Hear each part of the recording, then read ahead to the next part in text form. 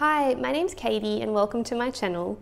In this video I'm going to talk about the 6 different types of Mbuna that I keep and order them from the most peaceful to the most aggressive. The way that I've ordered them is based on 2 things. It's how territorial they are and how often I've seen them interact with other fish in a way that is peaceful versus a way that is aggressive. I've got a mixed species tank of peacocks, haps and Mbuna, but I wanted to focus more specifically on the Mbuna for this one, just in case anyone's interested in adding some Mbuna to your tank or getting some more and you're looking for ones that are on the more peaceful, kind of safer side. One thing that I will add is that I only keep one of each type because just like other African cichlids, Mbuna are known for conspecific aggression, which means they tend to pick on fish that look the same as them. So if you want to stay on the safer side, it's also best to just keep one of each different type of variety, unless you're specifically looking at starting up a breeding tank and you know the different ratios and genders of the Mbuna that you're keeping. If you're finding my content to be helpful and you're enjoying it, I would love for you to subscribe to my channel and give this video a like. And without further ado, let's get into the video. Number 1 is the yellow lab Mbuna, also known as the electric yellow Mbuna. The yellow lab Mbuna is a smaller sized Mbuna, growing up to about 4 inches in size. These guys are well known for being on the more placid and peaceful side compared to all other African or Lake Malawi cichlids. They look quite different to the other types of Mbuna. You'll notice that they have quite a slender body and also a more pointy mouth compared to some of the other types. The reason for this is that these fish can tolerate a more carnivorous diet. In Lake Malawi, they will actually graze on things like crustaceans, things like small snails and baby fish. These guys in the female and male variety can be quite stunning and colourful.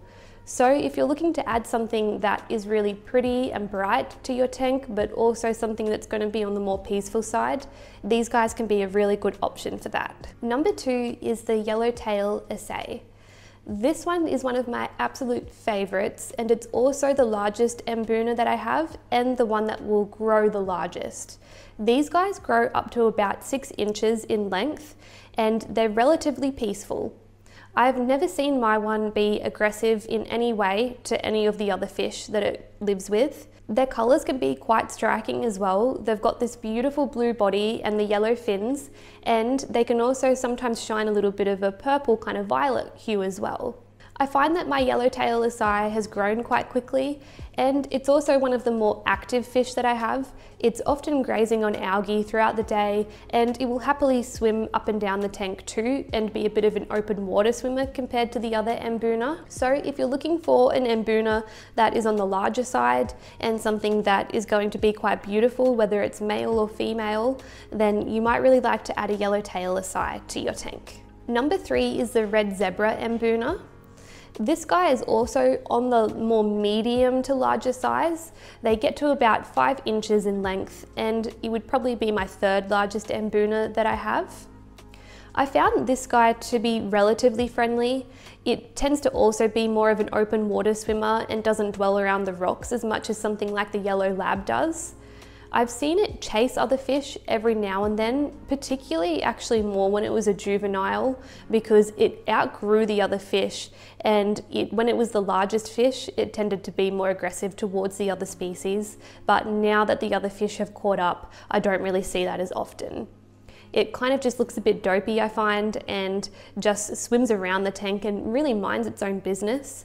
It's also a really big algae grazer like the yellowtail Acei and likes to pick on algae from the rocks throughout the day. Also another really bright and beautiful fish, very colourful, very active, and I haven't had any huge aggression issues with it. Number 4 is the red top Hongi. This one's personally one of my favourite of all of the Mbuna because I think that its colours are very striking and very beautiful. I'm not sure whether mine is male or female, but even when I got it as a juvenile, it was quite colourful. The reason that I've put this guy at number 4 is because it can be quite territorial. It doesn't tend to swim up and down as much as the other Mbuna, such as the Acei or the red zebra Mbuna. It tends to stay in its rocky cave, and it doesn't like other fish coming too close to it. When I say it's aggressive, I mean that it'll just chase other fish away from its territory every now and then, but its territory is quite small and it doesn't do anything more than just give a bit of a warning bite or chase the fish just for a little bit. It will sometimes swap its territory too, I've noticed, depending on if there's too much going on around where its little cave is. So sometimes it'll be in one cave, then the next day it's in a different one. It also tends to keep to itself, and it's got some of the more interesting behavior compared to some of the other Mbuna, because it's very much like a coral reef fish where it tends to dart in and out of the rocks. And having those beautiful colorations as well, I think it makes for a really nice fish. They grow up to about 4 inches in size, so not quite as big as some of the other Mbuna. Number 5 is my OB zebra. OB just stands for orange blotch, so it's similar to my red zebra, but it's a hybrid, so an orange blotched variety. The orange blotch varieties tend to have that kind of merle color, and they've got, splashes of different types of color all over them. My one is a very pale one. You sometimes get ones that have a lot more red or a lot more orange in them, similar to the red zebra. This one I've put at number 5 purely because I've witnessed more aggression towards other fish with this one. The reason I believe this is because I have OB peacocks in my tank as well, and with the conspecific aggression stuff, when it sees the OB peacocks, I think that it feels threatened by them, and so it has a go at them sometimes. So I have seen this one kind of puff up and have a go at other fish and display, I guess, more aggression compared to some of the other Mbuna. I do wonder though if that would be different if I didn't have the OB peacocks in my tank, so that is something to consider. Overall though, it's still not super aggressive. I've never seen it kill another fish, I've never seen it bite another fish.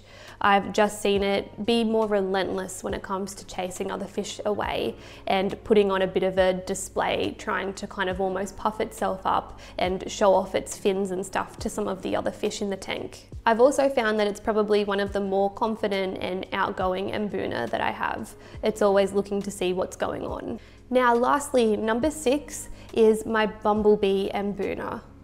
This guy is very interesting. They can change color rapidly, so you'll see them go from this stripy, orangey, brown, kind of black color to where they can make their whole body almost a dark brown, black color. Interestingly, the reason for this is that in Lake Malawi, they tend to eat parasites off a larger catfish, and the catfish knows that they help them and they have a symbiotic relationship with them. However, they have been observed as well going into the caves where the catfish lay their eggs, and they'll turn this dark brown, black color and will actually steal some of their eggs. They'll also change color and become quite pale as well if they're stressed out or if something's upset them. I've put this one as the most aggressive Mbuna that I have for a few reasons.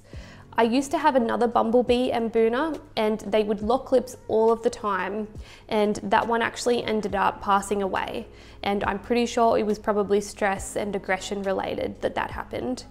The other reason is it's quite bulky and big. This one also grows up to about 6 inches in size, so it has the tendency and the ability and size to be a bully towards other fish, because you will find that it gets quite big quite quickly, and so you risk it outgrowing some of your smaller fish and then being quite dominant.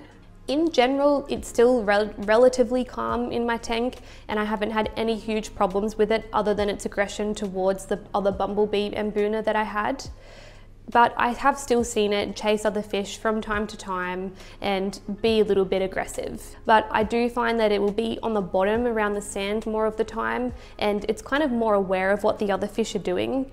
My Mbunas, such as the Acei and the red zebra, they tend to go up and down, but they don't show a lot of attention towards the other fish, whereas the Bumblebee Mbuna I find does tend to pay attention and look at what's going on, and it will sometimes have a territory that it likes to defend. I hope that you found this video to be helpful and it gave you a little bit of insight into the Mbuna that I keep in my fish tank and some ideas for Mbuna that you might like to add to your African cichlid tank as well. If you've got any questions, leave them in the comments down below. If you've got any recommendations as well, please leave those, and let me know if you've got any of these Mbuna and if your experience has been similar to mine with the different types of varieties. Again, if you're liking this content, I would love for you to subscribe to my channel and give this video a like. And I will see you in the next video.